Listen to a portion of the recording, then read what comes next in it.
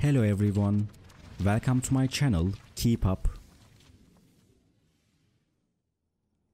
Today I come to you with a video about Gulum and Barış.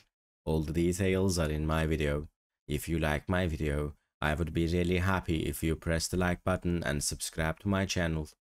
You can support me further with clicking the join button down below. Thank you, and let's get into my video. Gulum Baktas has made headlines by taking unprecedented measures to address what she perceives as a significant flaw in her latest project, the hit series Kan Çiçekleri. The target of Baktas' critique is no other than Yagmur Yuksel, who plays a pivotal role in the show alongside Barış Baktas. Sources close to the production reveal that tensions had been escalating behind the scenes for weeks, as Baktas grew increasingly dissatisfied with Yagmur Yuksel's performance.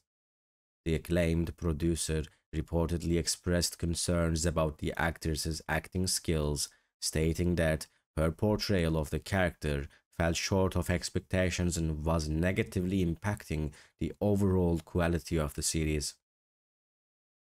In a bold move to salvage the show, Gulum Baktas decided to take matters into her own hands and devised a plan to replace Yagmur Yuksel from the cast.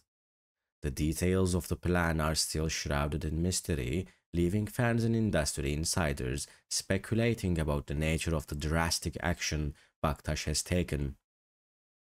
The controversy has sent shockwaves through the entertainment industry, with many questioning the ethical implications of a producer directly intervening to remove an actor from a project.